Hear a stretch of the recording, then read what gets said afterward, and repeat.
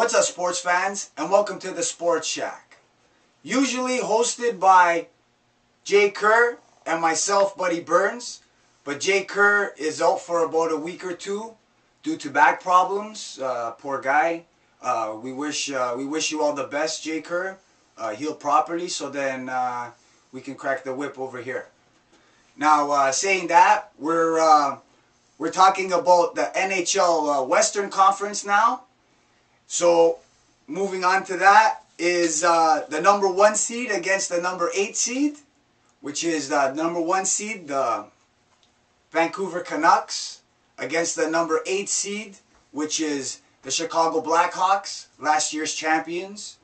And I'm going to state, last year's champions, they barely made it into these playoffs. If it wasn't for Dallas blowing that game on Sunday against Minnesota, Chicago wouldn't even be in the playoffs. It would be Dallas. So they made it by the skin of their teeth. And I don't think that they're going to be able to compete against Vancouver. Vancouver's ready. And they didn't forget what happened last year. They're relishing the fact. They want to face Chicago. They wanted it. They didn't want to face Dallas. They wanted to face Chicago. That's telling you something. The Sundin twins, Burroughs, Kessler. I love that guy. I wish he had a Canadian passport. Roberto Luongo, this is his year. He's already won gold medals. It's time to win a Stanley Cup for him to be up in the elite names in goaltending. This is his time to shine.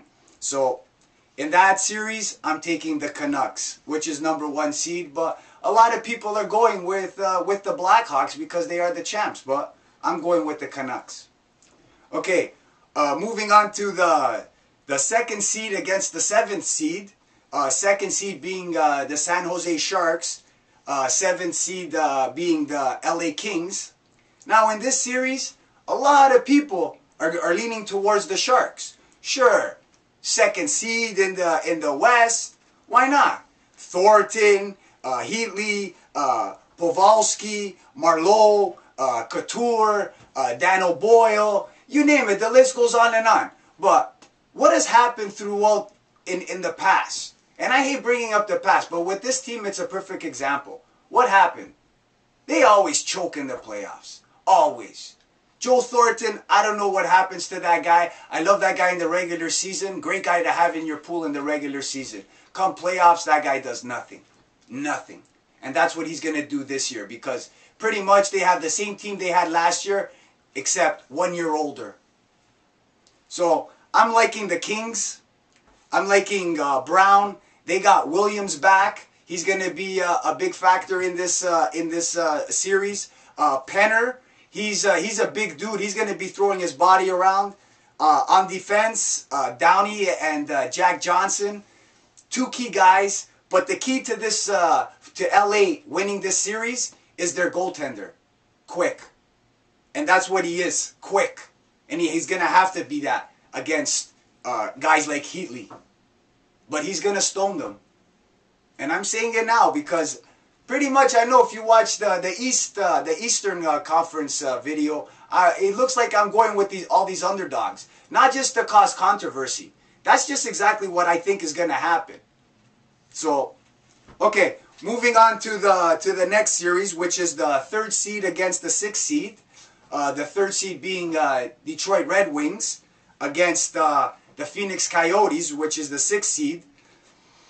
In this one, I know everybody's leaning towards the Red Wings, and so am I.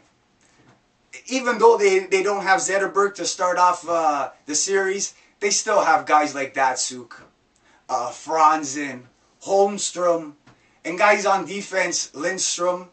That guy's he's a machine. He's a machine. Rafalski, where are you going? Where are you going? If Howard goes in net, you could throw it, they'll still win. You throw Osgood in net, they're still going to win.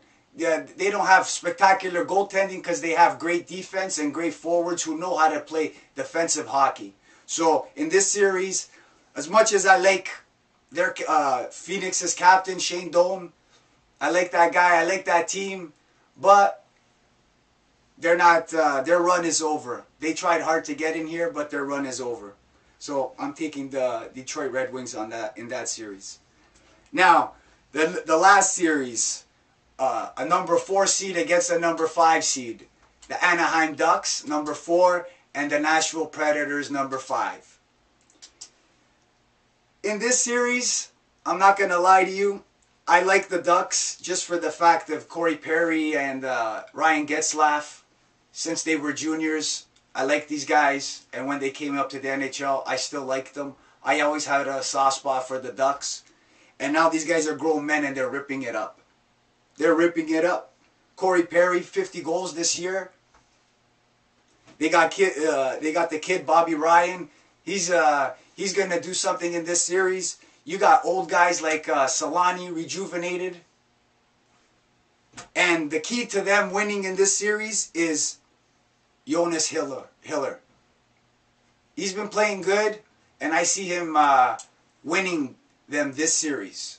That's what I see what happening. Corey and Getzlaf scoring. It's going to be low-scoring games, but I see Hiller. I see like a lot of 2-0, 3-0 games, and Hiller getting a few shutouts. That's what I'm seeing. Nashville, who do they like? I feel bad. I like Fisher. They got a bunch of 20-something goal scorers. They've made it. They're 5 seed. They made it. They made their run, but it's going to be a quick exit for them in this playoffs. So for a little recap, I got the Canucks to beat the Blackhawks. I got LA to upset the Sharks. I got the Red Wings to beat the Coyotes. And I got the Ducks to beat the Predators. Okay, now I'm going to tell you who I think is going to be the Eastern Conference champion. Now I'm taking the Philadelphia Flyers. And in the West, I'm taking the Vancouver Canucks. That's who I think is going to be in the Stanley Cup Finals. Those two teams. And now, I'm going to tell you who's my team. If you didn't guess by now, I'm going to tell you. It's right here. The Canucks. I've been saying it from the beginning of the year. From the beginning of the year. It sucks that on the betting aspect of it, they're high because, well, they're paying shit because they're the President's champions. They won the league. So shame on me for not betting earlier at plus 600. Now it's what, plus 100 or something, or 150 or something stupid like that. It's not really worth it. So I just bet single games, but I have them to win the cup. All right, folks. Follow us on Facebook and Twitter. We say it, we play it.